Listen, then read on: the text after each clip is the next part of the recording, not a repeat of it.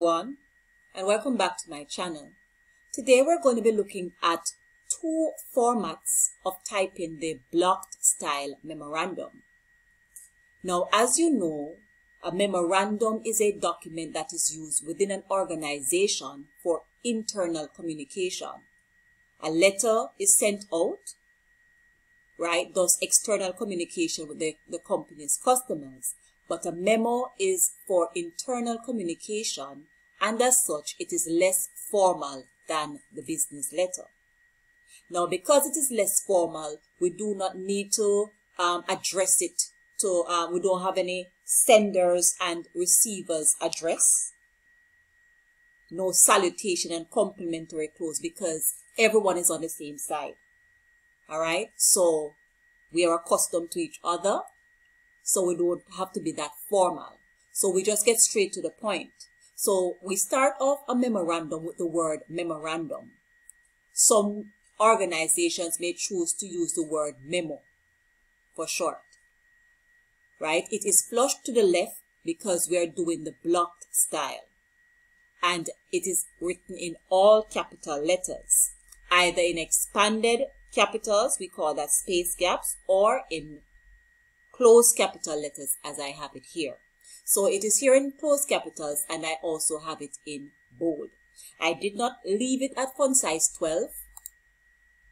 I chose to put it at font size 14 because I wanted it to stand out some more on the page.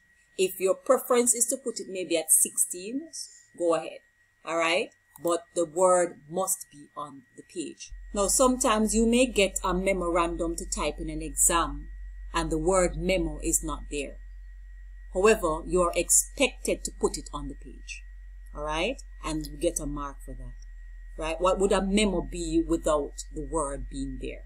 All right? So that should be there. So the word memorandum is typed, right? Either in all capital letters, we call that closed caps or closed capitals, or in expanded capital letters. Following that, we have a triple space. And a triple space is basically two unspaced show heights between lines of text. Let me put on my show height as a guide. All right, so here it is, two unspaced show heights between lines of a text. Following that, you have the caption, which is to, from, ref, meaning reference, and date, right? Sometimes you may not see it in the specific order, but all four must be there. To, from, ref, and date. Now, that information must be filled in. And it is written in double line spacing. Note also that there's no punctuation as it relates to these captions. Alright? Because it utilizes what is called open punctuation, where the colon is omitted after each caption. Now, once we have written that, I have decided to insert a line between the date and the body. Well, up here is called the caption. All right. And following that, we have the body, which takes into consideration the subject, heading, and the rest of the text. Right. I chose, and this is preference, to put a line to separate them, as some memos will come looking like that. All right. You see the distinction, but the line is not a must. And you will see that as we go on. Now, I have a double space before and after the line. All right. So a double space should be before and after the line. And then I have the subject heading. Note that everything is flushed to the left margin and the word subject is there with the subject heading being placed to the right of it. Also, note that all this information is properly lined up on the page. So we have Carol being the C, being under the A. Everything is in a straight line coming down. Your document should be like that. All right. It should not be jumbled and all over the place. Some information being itched up. Let me try to show you what that will look like. Right. We shouldn't have it like that. However, everything should be properly lined up. Okay? All right. So after that, we have the subject, and after the word subject and the subject heading, we have another triple space before we start typing the rest of the document. All right. Now, each paragraph, as you know, with typing, it's not a manuscript where we use double line spacing, but each paragraph is typed in single line spacing with a double space between your paragraphs. Okay. Note here now I have an enumeration. I have two items being listed, and these are enumerated items. They start at the left margin, and there's no full stop after the numbers, and they are in double line spacing. So that is an enumeration being displayed. Now, some memorandums, right, we do not normally sign a memo, we don't have a complimentary clause, etc. But some may come with some additional information at the end of it, right? So you may have the reference initial here. You may have an enclosure or attachment here, and you may have a copy notation here, which signifies who else would have received a copy of this document. All right, not all memos will have them, but I showed you one that has this information on it. All right, and that you come down about 4 spaces. All right, so about 4 show heights, as I have it here, unspaced, and then you write that information and you put a double space between each. All right, and that is it for the first blocked style memo. All right, let me quickly go down to the second example. So here I have another memorandum. Now this one I chose to use spaced capitals, otherwise known as expanded capital letters, and that is basically 1 space between each letter. Following that, I have a triple space. So after the word memorandum, there should always be a triple space. All right. Now, after your triple space, you have the caption. So the caption takes into consideration to, from, date, and reference. All right. You will not normally see the word reference being there. You will always see the word ref. So let me leave it at ref. All right.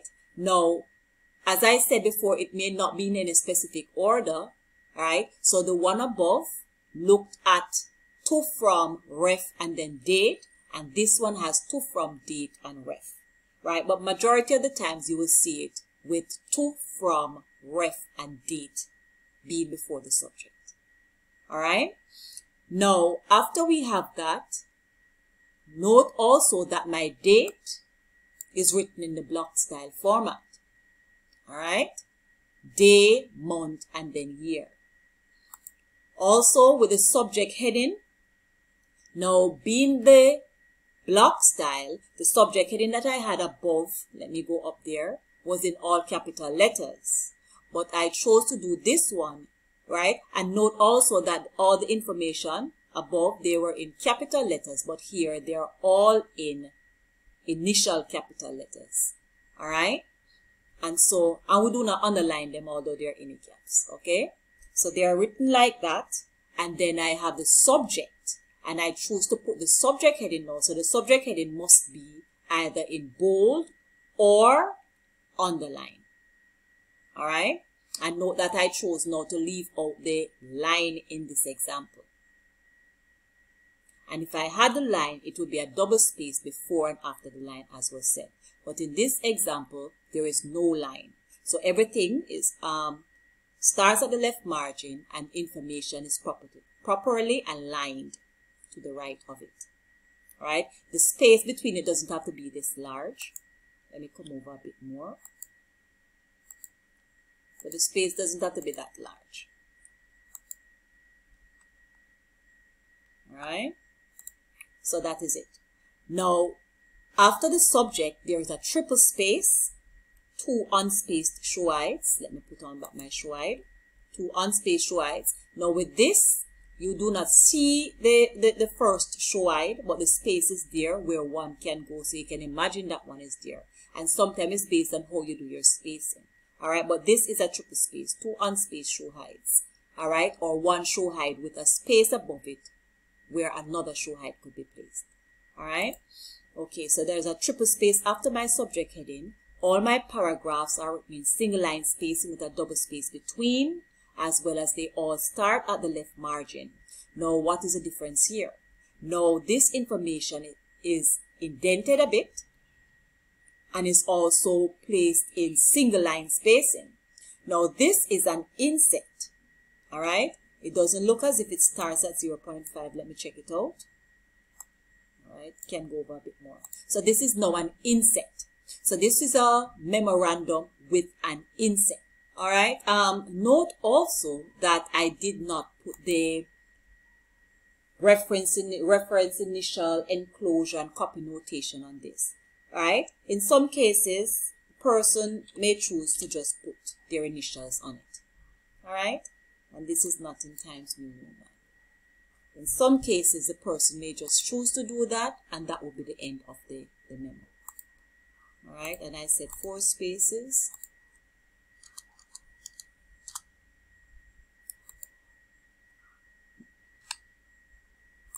Right. And that is it. So that is how you would do another style of the blocked style memorandum. All right. Do hope you understood what was done here today. If you did, please, I'm asking to like, share with someone who you think will benefit from the content, and subscribe to the channel if you have not yet done so. Thank you very much for watching, and see you in my next upload.